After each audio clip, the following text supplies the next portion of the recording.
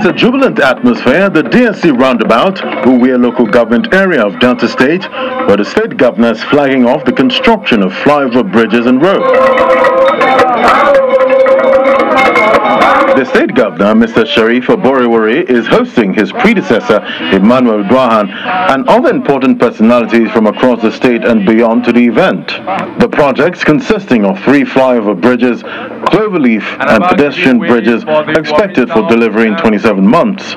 This project is one of a kind to the contractor Julius Berger, which is moving high-technology equipment to Delta for this purpose. They promise to keep to the agreed date of completion.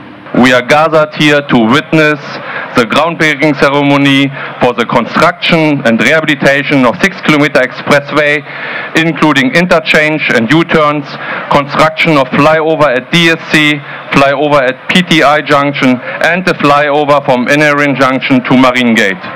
Residents are already excited over the benefits the projects will bring to them when completed.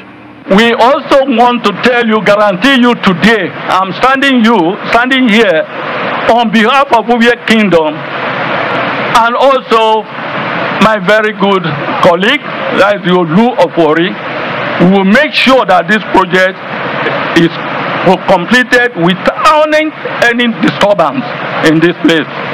For the project that costs about 78 billion naira, 25% has been paid already by the state government, and the governor links that to his resolve to fulfilling his campaign promises. I urge the contractor to work relentlessly to meet the schedule we have agreed to.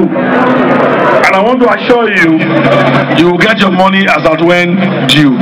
As we begin the process of giving Wori the desired facelift with this groundbreaking ceremony, which signals the commencement of construction of 4 key projects in the Oborevwori metropolis.